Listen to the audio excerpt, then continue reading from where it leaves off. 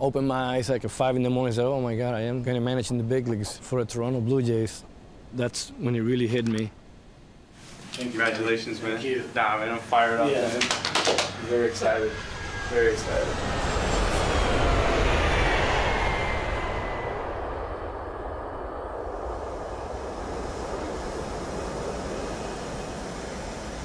It is after midnight.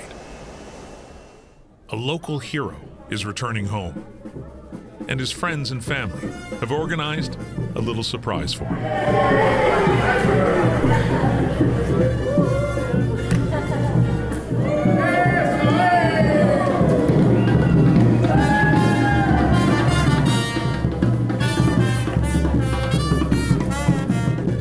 When he takes the field with the Toronto Blue Jays on opening day, Charlie Montoyo will become just the third Puerto Rican-born manager in Major League history. Yes, Charlie Montoyo is a big league skipper now, but he is also their Nino de Oro, their golden child.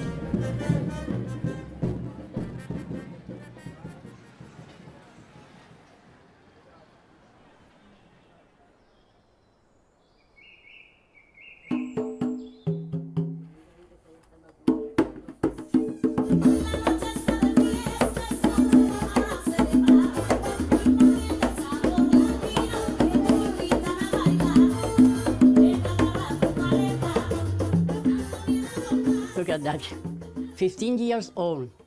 Este fue otro año más jugando con los Titanes de Florida, que de ahí en adelante fue que le dijeron el niño de oro, porque lo que estaba era bateando hit, doble, home run.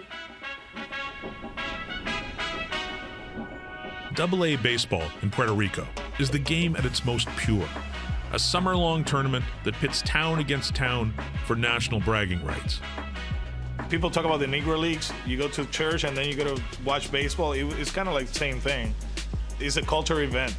It was packed, you know. When I say packed, you could, you know, whatever, 800 fans, whatever that is to take to pack this place, but it was a lot of fun. Even the tiniest hamlets field a team. Florida is the smallest of the small. But in 1982, Los Titanes beat the odds and won their first and only championship.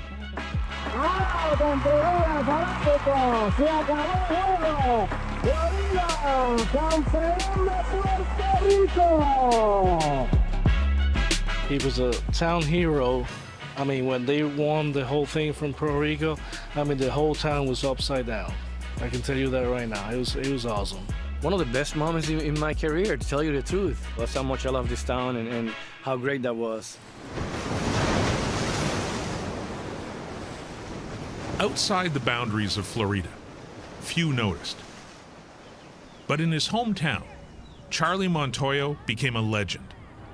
And so, when he returned this past December as the new manager of the Toronto Blue Jays, there were two reasons to celebrate, past and present.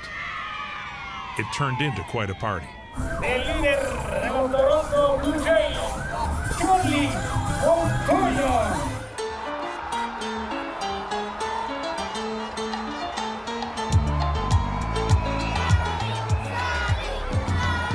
It doesn't surprise me that he has this welcome hero, you know, this parade.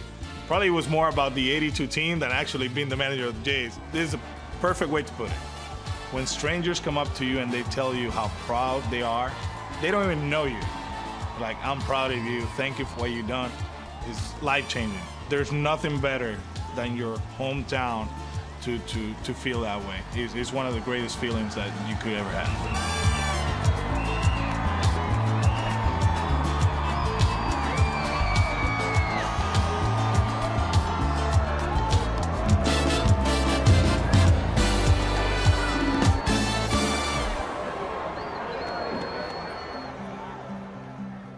In high school, Montoyo was identified as a potential professional ball player, but also as someone who could succeed in higher education.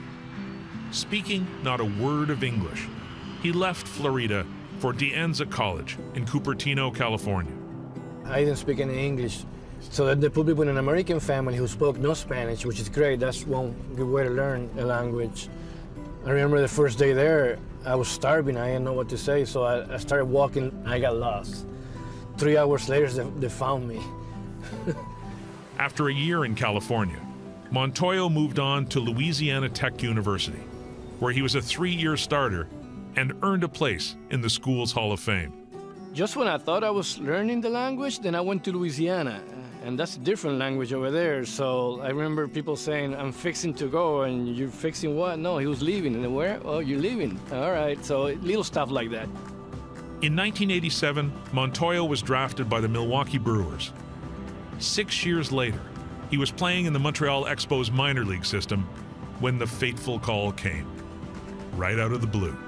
I was playing for the Ottawa Lynx, which I love that place, and then, I had a pretty good year, so here comes the first game of the playoffs, and all of a sudden I'm not in the lineup. Mike Quaddy, who was the manager then, calls, and he goes, well, you're gonna go play for the Expos. I got there at 7 o'clock, 7:10 game, and I sat in the dugout like until the bottom of the 8th, when the bench coach goes and tells me, if they bring the lefty, you're gonna pinch hit.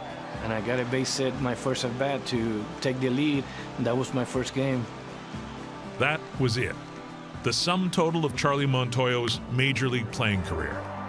5 at-bats over 4 games, 2 hits, a run scored, and a career average forever fixed at 400. The Expos sent him back down to the minors, and he never returned to the bigs. Montoyo saw the end of the line coming and started to look at other ways to stay in the game. I remember it was 1996. I happened to see Tom Foley, who was a fan director back then with the Devil Rays. And I said, hey, I'm thinking about coaching next year, so think of me, if you're looking for a coach. It was a sincere conversation that we had that he wanted to do this. This is something he wanted to do, wanted to make a career out of it. And when we got him aboard, there was no doubt we made the right decision.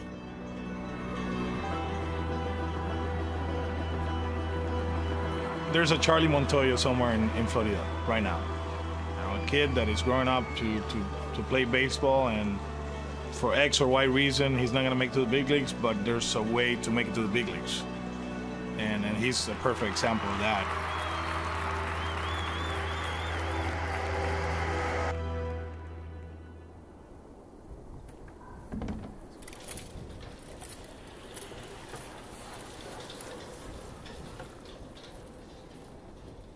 They are 2 worlds apart. The twin spheres of Charlie Montoyo's life couldn't be more different. And here, the idea of a golden child has an entirely different meaning. Going through all this stuff with Alex just makes you a better man and a better manager, because now, bases loaded with 2 outs, it's okay, it could be worse.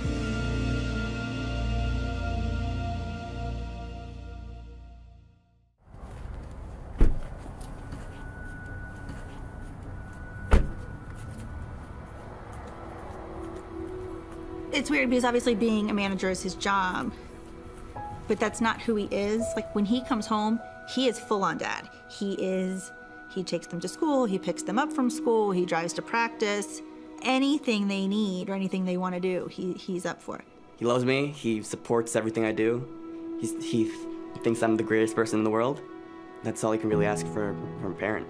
For a dad, I'm not the only one that thinks this way, I'm sure, but whenever you have kids, they become your life, and they're my life, so everything I do, it's for them. Charlie Montoyo met Samantha Start in Charleston, South Carolina, where he was managing the Class A River Dogs, and she was the team's promotion director. Well, it was in my mind when I knew I was going to go back to Charleston. I said, well, I like that girl over there.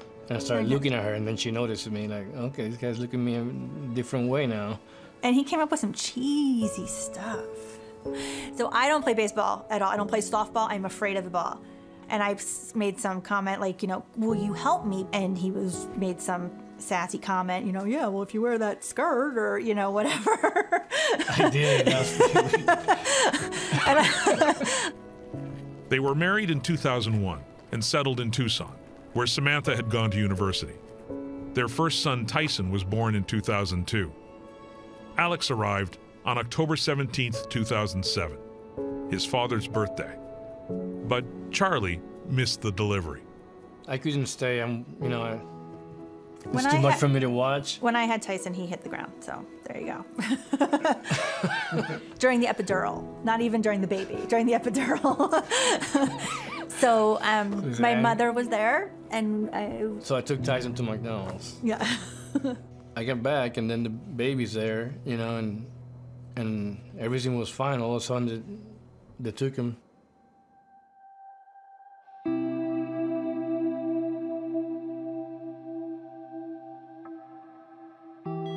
I'm watching these numbers, and the only one I understood was the O2, that's oxygen, hit like 2%, 0. I'm like, that's not fine. We went to see him, and the oxygen wasn't good. It wasn't good. Like, we didn't think he was gonna make it. Alex was diagnosed with Epstein's anomaly, a rare congenital heart abnormality. His case was especially severe. His first of many surgeries took place at the Phoenix Children's Hospital. After the first surgery, everybody was really positive, and then they got less positive. Because he had the surgery, 2 days later he came off the ventilator. 5 hours later, he was back on the ventilator. Everything changed for the Montoyo family with Alex's diagnosis. Their lives became a blur of long hospital stays, multiple surgeries, medical and living expense worries, shifting diagnoses, and many close calls. For a time, it looked like a heart transplant was Alex's best option. That meant moving him and moving the family to the UCLA Medical Center in Los Angeles. I didn't understand transplant. I thought you got to transplant it and that was it. I didn't understand you need one like every 10 to 12 years. And I don't know, I can't tell you how horrible it is to sit in a hospital and know that you have a 1-month-old on that bed. How do you get a transplant? You know, Yeah, your good fortune is someone else's tragedy. Eventually, Charlie had to go back to work. Bills had to be paid, medical insurance had to be maintained. But his job was on the other side of the continent. So I would fly home every day off, which is probably once a month. I would leave like 6 in the morning from Durham, wherever I was, and get here like 9, 10 in the morning and spend the whole day and leave the next day at 5 in the morning so I can make it to the game there the next day so I can see him. I was a player for him when he was going through a lot of that stuff, and like I said, looking back on it, man, Charlie's a lot stronger man than I am, because I couldn't have done what he did, and just having conversations behind closed doors, I know how hard it was for him. When you get into it, it can put tears in anybody's eyes. And to know Charlie at that level and how hard it was for him to do what he did as a manager, be away from his family at some extremely tough times. To know how soft his heart is, it's special. I know. You're doing great, buddy. Keep it up. What's it like hearing your story being told? It's weird. And when I hear it, I just want to leave because I don't want to listen to it again because it's sad, and I just listen every time what I've been through. Alex, I could sit here and do a whole new interview about him. You just talk about a kid who just lights up a room. I'm gonna miss him just as much as I miss Charlie. 6, 7, 10. 8. There we go. I got 10. There we go. All right, I'm hitting a homer now, for sure. Handshake. Alex didn't have a transplant, though it remains an option down the road. His condition has stabilized, but he battles through complications brought about by his failing heart and the multiple surgeries. His health is never going to be simple, but in the ways that matter most, he's like any other baseball-loving kid. Man, can throw strikes now. Ooh, that's a bomb. There you go.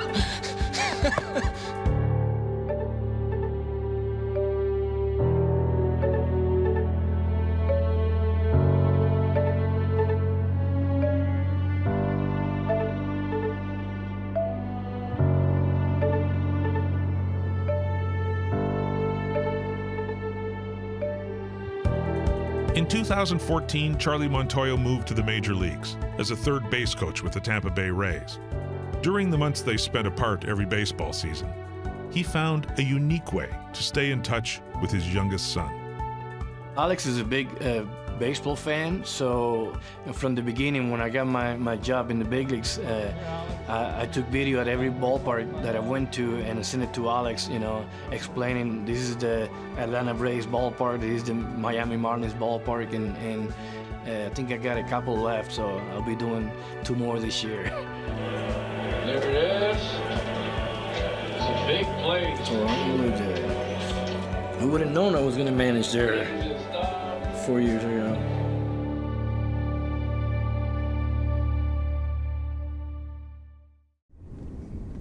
In half of a mile, your destination is ahead on the left. Every day, at one time during the day, I got that oh my God feeling that, oh my God, I'm a big league manager. Over the course of his career as an enormously successful minor league manager and as a widely respected coach with the Rays, a host of big league managerial jobs opened and were filled. Montoyo's name was never called. I was just trying to do the best job I could do where I was. I was trying to be the best AAA manager I could be, not thinking of anything ahead. Sometimes trends in the game seem to take over, where people start looking for a different profile and they overlook the person. Following the 2018 season, the familiar pattern seemed to be repeating itself. Managers were fired, new managers were hired. Charlie Montoyo was 53 years old, and it seemed likely his window had closed. Then, in Tucson, the phone rang. Ross calls, Ross Atkins, and says, I know it's kind of late in the process, but we really want to talk to you because your name keeps coming up. As you go through that process, there's people that continue to rise, and then there's individuals that slide. And as we continued to ask questions, Charlie just continued to rise in every possible way. The more we learned, the better he got. After a long day of interviews, Ross Atkins and Mark Shapiro invited Charlie to dinner in Toronto. It was his last chance to make an impression, and he did what he could to make the most of it. At some point, that dinner started to drag because even though the restaurant was largely empty, the waiter was really, he was inattentive to our table. I think Charlie could pick up on the fact that the two of us heads were on a swivels, looking for that waiter to come by, looking for someone to come and say, would you like a glass of water? Can we get you something to eat? I think it was one of those unspoken things. We didn't talk about it. At some point, I acknowledged, I just called it out, like, this is ridiculous. This guy, we can't get this guy back here. Charlie said, hey guys, I asked for a few extra minutes. I slid him $20 because I wanted some more time with you guys. And we both immediately relaxed. We all three belly laughed, and it set the tone for the rest of our dinner. That waiter took forever, and that was beautiful because I got to know them better. And the more I talked to them, I said, man, it'd be great to work with these people. They're just great people, great baseball people. Just a day and a half after their dinner in Toronto, Ross Atkins called Montoyo and offered him the job. I had a big smile on my face, and I could feel his genuine excitement. I do remember thinking that there was some mild distraction. I was gonna go tell my wife, and I see her jumping around, and I said, what's going on? There was a rattlesnake. True story, he was pretty big, but he was dead. But still, I don't know if it was dead or not, I was throwing rocks at it. So a half hour later, she finds out that I got the job. I was excited, and I was super happy he got it, because I can go to Rogers Center and go to my first country. Cuando Charlie nos llamó para decirnos que él había sido escogido para ser el dirigente, mi esposo y yo nos abrazamos, lloramos, decimos, Charlie, ¿qué? I remember I was sitting in my desk in my work. He calls me up, hey, you know who's the next manager of the Jays? I am. Oh man, that was crazy. That was awesome. Great for him. I'm very proud of my brother.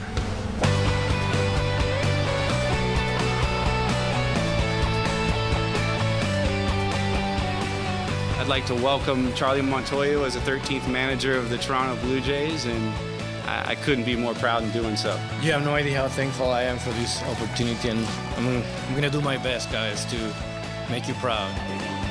¡Eh, papá! ¿Todo bien? Coño. Felicidades, papá. Gracias. I just want to congratulate Charlie. Hey, you are in a great organization with great people behind you, so I wish you all the best, and you know, keep us. We just want to win. So, Me too. Little pressure.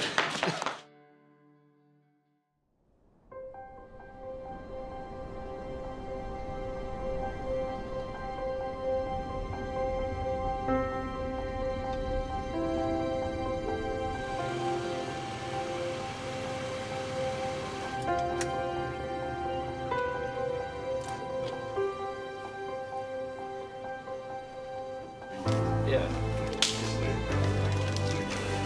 Good to see you.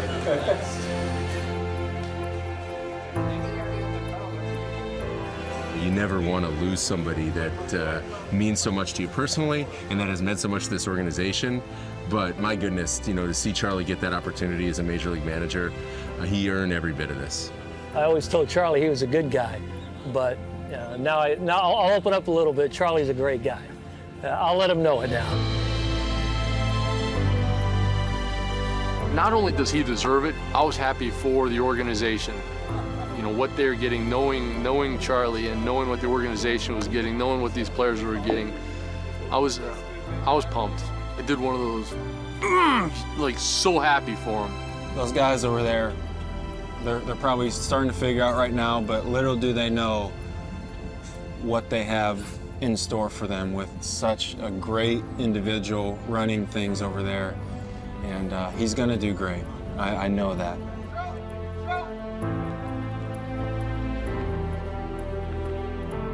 Knowing him and knowing the things that he went through, not only on the field, but as a family, I'm very proud of him. It's a great feeling knowing that I'm really working for great people. And I'm also representing a country, which is special, because that's what we do here in Puerto Rico.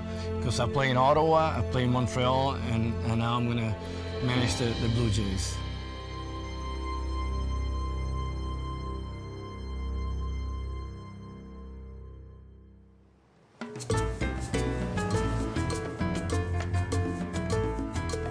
I'm Alex Montoyo. This is take one. Yeah, Tyson interview, take one.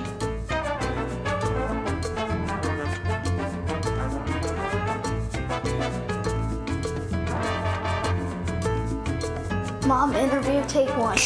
Dad interview, take one. Nice.